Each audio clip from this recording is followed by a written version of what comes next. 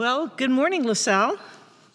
Welcome to week 3 of this online worship service, Church in the Time of COVID-19.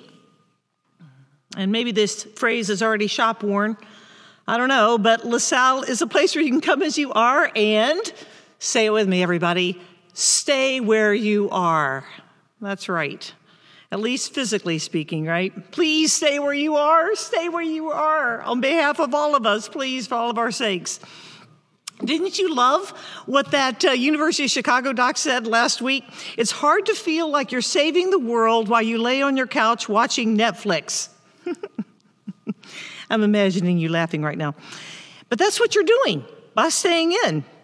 For as long as the medical people tell us, we will stay in. There have been some public comments this last week on America being open for business and open for churches by Easter. I suspect you all know this, but it seems important, to say it publicly. There's no relationship between the raising of Jesus and the raising of the Dow Jones, right?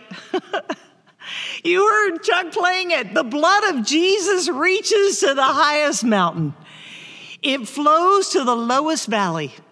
Remember that great Andre Crouch song? The blood that gives me strength from day to day, it will never lose its power. Amen, man. We proclaim that power every day in every circumstance. Paul preached the resurrection just as powerfully from prison as he did in the public square. Amen. Let's not conflate the two, right? This week, anxiety, loss, fear. Man, they're tempting masters, aren't they? And throughout the centuries, they have really led humanity to some dark places. And God knows that. God knows that. I've said this before, that phrase, do not fear, do not be afraid, that fear not, in all of its forms, it's the most repeated phrase from the mouth of God throughout the entire Bible. From the opening pages of Genesis right on through the book of Revelation. From Adam and Eve hiding in the garden, fearful that God's going to find them out, to the trembling saints standing at the apocalypse in Revelation 2:10, our collective fear and what we do with it occupies a central place in the Judeo-Christian faith. Do not be afraid. But wow, I have a hard time receiving that word. I have a hard time living that word. And I suspect you do too. That text today, made so immediate by Julie and by Lucas, it's a familiar story about fear, isn't it? Existential fear, which is just a big word to say they thought they were going to die. Let's look at it closer. Verse 35 through 38 there. The whole thing, this whole scene, begins at Jesus' initiative. It's Jesus who asks this group of disciples to go to the other side of the lake at night. Don't miss that little piece. A storm picks up, the winds grow more intense, the waves get higher, the water starts to fill the boat threatens to capsize. All the while, Jesus is staying asleep. His head, we are told, resting on a cushion. And yes, that is a very weird and very interesting detail that's been in the text from its earliest inscription. The story is clearly operating on a number of different levels, right? Yes, it's a physical event on a real lake with flesh and blood people who are worried we are not going to make it out alive. But you don't have to be in the psychotherapy to pick up another whole level of meaning, a deep symbolism that's going throughout this story. The crossing of water is often seen as emblematic of our unconscious self. It's that great sea of unknowing, right? The reality of night is that place where our fears become oversized, supersized, right? There's a reason we have that phrase, in the dead of the night. As several people in our holy happy half hour have said, it's fear that's gripping them by the throat at 3:30 in the morning. It's fear that's waking them up. You can beat it back during the day. You can turn to something else during the day, but at night in your bed, when you wake up with that gripping, gnawing ache in your stomach, it's fear that slaps you on the cheeks wide awake.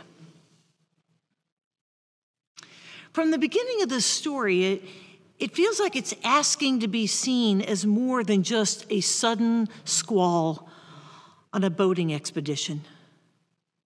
This story is taking us to the deepest worries of our human heart and mind. Is there a better story, a better description for what's happening right now? Maybe you saw this headline. A chaotic storm is upon us. It's an all-hands-on-deck moment, and some people are bailing and bailing and bailing water out of a boat that it still feels like it's sinking. A former LaSalle Young Life leader died of COVID-19. The husband of another LaSalleer is battling and recovering while we speak, and at least 2 others are concerned that they may be infected. And in the midst of this frantic activity and this bailing of water, where is Jesus? Sleeping at the back of the boat with his head on a cushion. And of course, there's a few ways you can take that picture, right? Mark's readers likely had all sorts of reactions as that story was being recounted to them, right? Again, this begins as oral history first. What the heck? What the heck? Is this a picture of a man who just doesn't care? Is this Jesus just bizarrely, really, really tired? Are we meant to doubt the severity of the storm?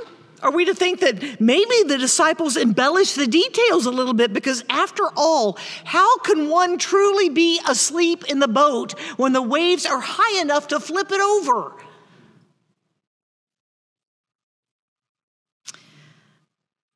Verse 38b, the disciples woke him up shouting, "Teacher, don't you care?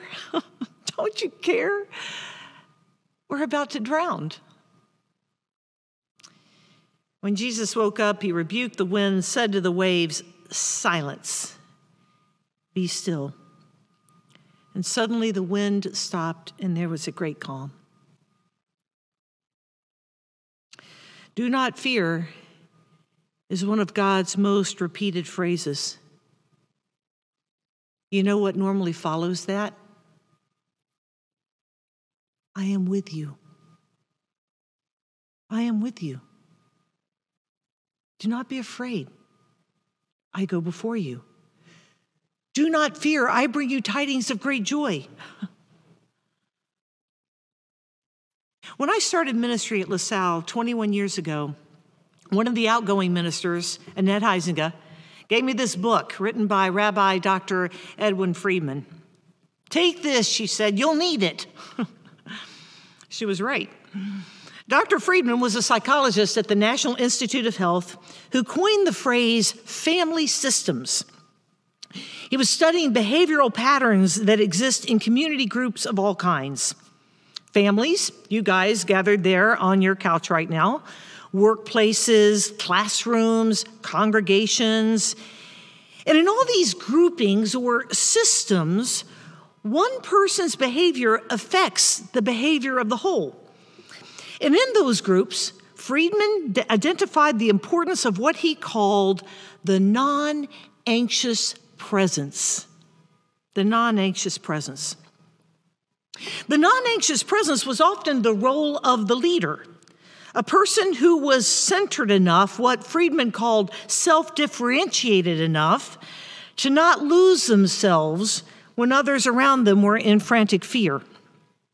The non-anxious presence was the still point in a flurry of worry. In an atmosphere where fear floats like charged ions looking for a place to land, the non-anxious leader is that person who stays stable and sane. They don't avoid the conflict. They don't deny the magnitude of the situation. They remain fully alert, fully engaged, fully present, and fully stable. This is Jesus, fully engaged in the crisis, completely present to them, in command of the situation, but without anxiety, fear, or being disquieted in any way. So much so that he then turns to the disciples, no doubt buckets in hand, and asks them, "Why are you so afraid? Do you still have no faith?" Dang. There's so many ways I want to fill in the answers right there. We're afraid. We're afraid because this virus is bigger than anything we've ever seen. We're afraid because so-and-so is working in a clinic without the right mask. I'm afraid because, go ahead, fill in the blanks. I'm afraid because my job is being eliminated, because I don't have enough savings for this, because my mother is asthmatic, because my friend is immunocompromised. I'm afraid I am not up to this. How about that? How about that? I'm afraid I am not up for what this situation demands of me. Have a little faith. Or, as Jesus says the question, do you still have no faith? You know, when Jesus says that, I suspect it was said tenderly, lovingly. I suspect he said it with the tone of a person who wants to reach over and take that burden right off your shoulder and put it onto his. It's a focused question that gets right to the heart of where we live and how we live. I think he said it in that way that a person who's about to take a bullet for you would say it. Sitting close, leaning over, reminding them, you don't have to live in fear. Have a little faith in me.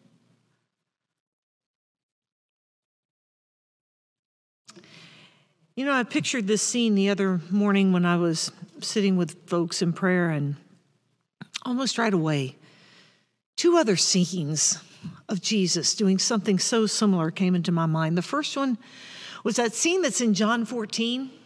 It's going to be the last real night Jesus shares with his disciples. John 14, verse 1. And there's a lot of anxiety already in the room, and they don't even know what's about to go down, right? And Jesus says, let not your heart be troubled. Let not your heart be troubled. Maybe you memorize that too in the old King James Version. Don't let your heart be troubled. The next scene was not too long after that. It's a post-resurrection scene. Now the disciples really don't know what's going on. There's an empty tomb. They're more frightened than ever. The world has definitely spun out of control. No one really knows what's happening. They are huddled again in a locked room, and now Jesus appears in their midst, and you know the first thing he says? Peace. My peace I give to you.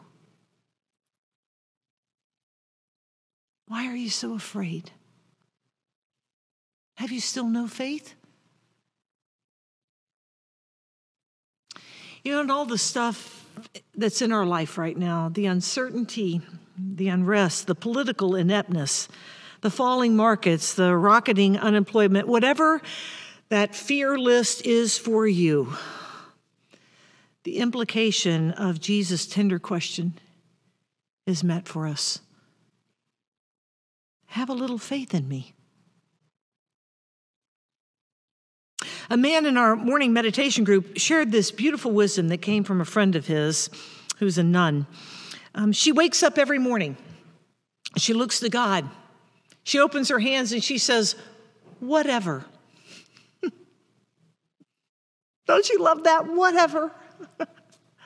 Whatever this day brings, I am yours. Whatever this day holds for me, it's being held in your hands. Whatever, Lord. And at the end of the day, she comes back to her bed. She looks up, and with a smile, she says, oh, well. Oh, well. Because the day, of course, has brought its collection, its assortment of a little bit of joy and a little bit of grief and a little bit of longing and a little bit of disappointments and a little bit of I wish I could have done that better and a little bit of I wish I had a do-over there and a lot of praise, and all of it together is just another moment before the Lord. Oh, well, Lord, here is my day. Receive it again. The more we lean into this truth that I am right here. I am with you, the great I am, present fully right here in the boat with us. The more I'm convinced our character becomes a little bit more like Jesus' character. Because it was clear that Jesus, not only did he live being a non-anxious presence, he hoped his disciples would live the same way too. The faith that Jesus has it fully in control, he fully believed would start to saturate them, that it would start to sink into them. Faith would start to absorb into all those places where fear had once lived. And like a sponge, they would start to be that same presence in the world, that same still point in the midst of the anxiety of others. Sometimes that insight that Jesus is here with us, that insight that all this is being held in God's hands, sometimes it comes from unlikely places and unlikely people. And I want to close with this beautiful story that's really rooted itself in my own heart, and I throw it out for you guys for that same anticipation. I saw it posted in a Facebook post from a LaSalle here, Deanna White, a young mom with two sons, 5-year-old Jordan, 3-year-old Lucas. Deanna, some of you would remember, lost her husband a few years ago, and she's working full-time, raising these boys on her own, and that's a lot, as some of you know. Week 2 of the quarantine, Deanna took the boys out for what ended up being a very long walk, a 2-mile walk. Jordan on his bike, you see him right there on the step, Lucas on his scooter, Deanna with a stroller for when the little one, Lucas, got tired. But about a mile in, Jordan's bike popped a wheel, and Lucas got tired. So Jordan kind of pushed the stroller back while Deanna, now a mile away from home, carries the bike and the scooter and kind of pushes the stroller as well to help Jordan. And I'll just read from the post. She says, I was a little exhausted. I was anxious to get home. But then as we walked, Jordan looked up and told me, this is the best time of my life. I asked him why, and he told me because, quote, we get to just hang out and go on bike rides and don't have to go anywhere and play games and just be a family. When I read that, I thought of that verse from Isaiah. You may know it. the one where Isaiah's seeing a new heaven and just a peaceable kingdom, and he says, a little child will lead them. I wondered if Jesus had that in mind when he said, unless you become like a little child, you won't actually see the kingdom of God. This is the best time of my life. Beautiful, isn't it? But also beautiful is the fact that a single mom of two who worked all day from home, who was worried about getting dinner on the table, could be present enough, centered enough, a non-anxious presence enough to receive Jordan's words for the divine gift that they were. Somewhere in all of this storm is the call of Jesus to you and to me, to hear his voice tenderly inviting us to have a little faith and to exercise that faith by being steadfast, steady, a non-anxious presence to the worried people around us. Jesus is right here with us. We can trust him with this little boat and with this storm. Have a little faith. Amen.